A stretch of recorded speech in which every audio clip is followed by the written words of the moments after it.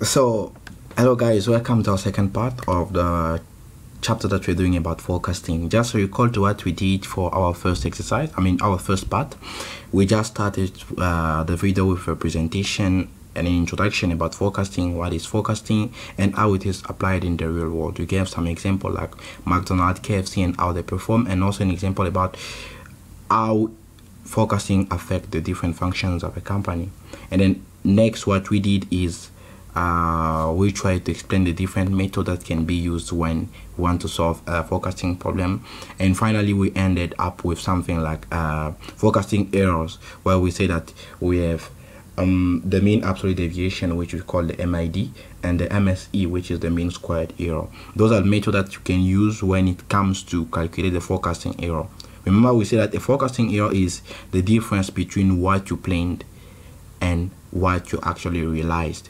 We might have forecast that we're going to sell 500 units, but then it happened that we sold 495. So the difference between them, this is what we call the forecast error. Now we started with another exercise, which is 4.1. They're talking about this hospital that they are considering about purchasing a new ambulance. So the decision, they say that it will be made according to the mileage that will be driven next year. So from the information that we already have in the previous year, we already have some mileage. So the first question was to know, according to the mileage that we have so far, what is going to be the forecast of the next year, which is the 6th year, when it comes to the mileage. So they wanted us to do a 2-year moving average, and we did it. Now this was part A of the question. Now part B, they want us to find an MAD, which is the mean absolute deviation. As I said, it's another way of finding, how do you call it, of measuring the forecasting error. So they say that find an MAD based on the a 2-year moving average. They already give us a hint saying that you will have only 3 years of match data. So this is what we did for our previous exercise. We calculate for A the 2-year moving average for the 6th year, and we found it. Now they want us to calculate now the MAD. So what we do is we still have the same table that we have, but now this one is applied for question B. This one is an MAD calculation that you are doing, and this is our table. So we need to have another column here to get our MAD for the 2 years, because we are working with the 2-year moving average. That means there's nothing that was forecasted for the first year, nothing was forecasted for the 2nd year. So we are going to remember that the MAD is what we have, like the actual demand minus the forecasted one. This is how we do. At least the mean error, this is the error between bracket. This is what we call the forecast error, and we divide by the number of our observation. But now the MID now will be the total, the sum of everything, which is the total. But then, so we are going to work with those years where we only have the actual and we have the forecast. The mileage that we have here, this is what we're going to call the actual. In short, this is what happened. We didn't forecast. So it happened that the reality showed us that we used 3.4 mileage for the 3rd year. And now the 2-year moving average, now this is what we did, this is what we call the forecast. This is what we forecasted. In short, we didn't forecast anything for the 1st and 2nd year, but the 3rd year we forecasted 3.5 mileage we will be using, but it happened that we only used 3.4. So you see that there's already a gap, and that gap, that is what we call the forecast error. So in this case, what we do is like we take the actual, which is 3.4, minus the demand, which is 3,500, which is 100. The difference between actually is a negative 100, but I want to emphasize on the fact that here we are working with absolute values. So the values that we have, they will always be positive. So in that regard, I'm not going to put a negative sign. I'll put it before. I'll put it already a positive sign. So yeah, it's 100 here. Now for 4, the actual is 3.8, and what we forecasted was 3.7. So the difference is 100 again. And when it comes to 5, we forecasted 3.7, but we got 3.6. The difference again is 100. So what we need to do now, we need to get a total of all our average of all our errors, if we can say so. So the total here, the total is 100 plus 100 plus 100, which plus 100 plus 100, which gives you 300. And then we need to divide it by the number of observations, if we can say so, the number of period where we observed. So we observed the first, actually the third was the first, the fourth was the second, and the fifth was the third. So in short, our n will be equal to 5 with n is equal to 3. So our MAD will be our 300 that we got, and we divide by the number of observation, and our MAD is 100.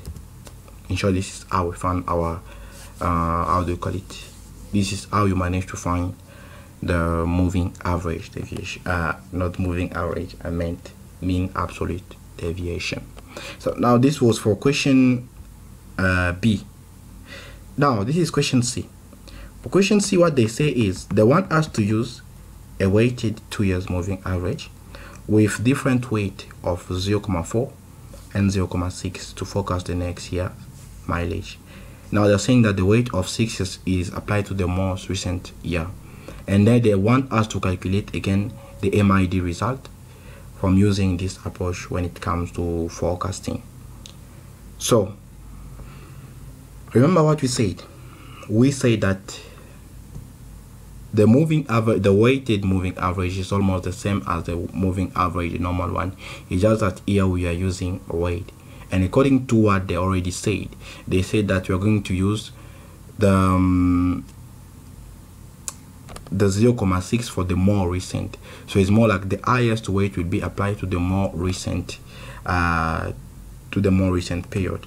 So now what you are working is question B, question C. So we are on question C, and this is the table. This is the table that we have, but now what we are going to work on will be the weighted average, weighted moving average. Remember what they said is, they say that the heaviest weight will be applied to the more recent period. So in this case, remember, it's still 2 months. So we're going to start again from the third year. So what we do is, like, if we need to make a forecast of the third year, that means we're going to involve the demand that we got for our first and second year. So the second year is the more recent one compared to the third. So that's why we are going to use that weight of 0.6 that we multiply by the 4,000 plus now the other weight, which is 0.4, and we multiply by 3,000. I want you to notice something. The weight that will be given to you, that will always be equal to 1. So if we take 0.6 plus 0.4, you are going to get 1. Even if you have 3 or 4 weight, that will always add up to 1. Just make sure that this is just basic calculation before you start. And then we need to divide by a total, and our total in this case will be 0.6 plus 0.4, which is 1 in short, but let's just put 1 like this. So what we do, like, we have 0.6 times 4,000 plus 0.4 times 3,000. So the value that we have is 3.6. Then what we do next is, for the fourth period, we still have our 0.6 that we multiply by, in this case, the more recent period now becomes the third, which is 3.4 plus the 0.4 that we got, and we multiply by 4,000, and we divide everything by 1.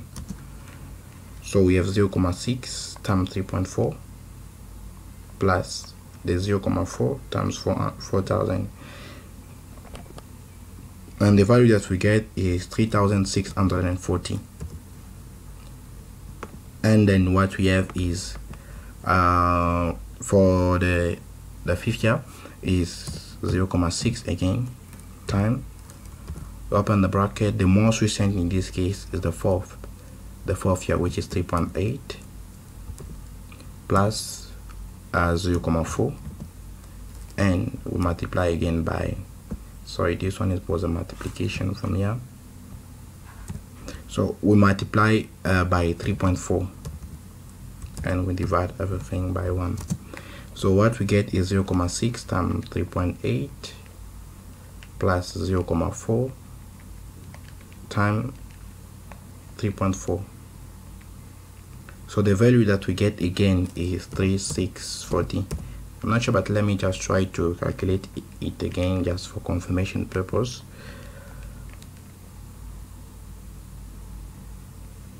Yeah, I got 3640. And we need to do it for the 6th year too. For our 6th year, what we do is the most recent period here is the 5th year, which is 3700 plus, but the weight we're going to use is still 4, and we multiply it by our 3.8 and we divide again by 1. Normally in this case here, it's not like it's an average like what we do. The n here is divided by 1 because it's the sum of our weight. I just want to insist on this one. This is how we managed to get the 1. It's not like the sum of the period that we are having. So in this case, what we do is like we have our 37 times 0.6 plus 3.8 times 0.4, and the value that we get is 3740. This is the value that we get. Now that we managed to get the forecast, the two, how do you call it, a 2 months, sorry, not 2 months, it's 2 years, sorry, I was thinking of months, so it's 2 years moving average. So from here, what we need to do again we do our MAD, because this is what is required in the question. They're asking what MAD result from using this approach to forecasting. So we need to add another column here for us to find our MAD. The calculation are still the same. We take the actual minus the recent. Now is the actual minus the forecast, and we get our value. So in this case, the actual is 3.4 minus the recent, which is, the forecast, which is 3.6, and the difference is going to give you a negative 200, but because you are weighting it as a absolute value, so it's going to be 200, it's going to be positive. And then here the actual is 3.8 minus the forecast, which is 3640. 3.8 minus 3640, we get 160, and we divide again. We go to the last one. We had a demand of 3.7 minus the forecast of 3640, which gives us 37 minus 3640, which gives us 60. Now from here again, we calculate our MAD. MAD, we get the total of all our values, which is 200 plus 160 plus 60, and we get 360 plus 60, which gives 420, and we divide here. The n that we are using is the number of observation again, so the number of observation in this case is still 3, so that means our MAD will be equal to 420 that we divide by 3. 420 divided by 3 gives us 140. Short, this is the MAD to this question that we're doing about the weighted 2 years moving average. So in this case, we calculated the weight that we got and we did the MAD. So our next video will be the last question that we're going to compute the forecast for 6 years using exponential moving. So far, thank you so much for the video. I hope that it was helpful. Thank you.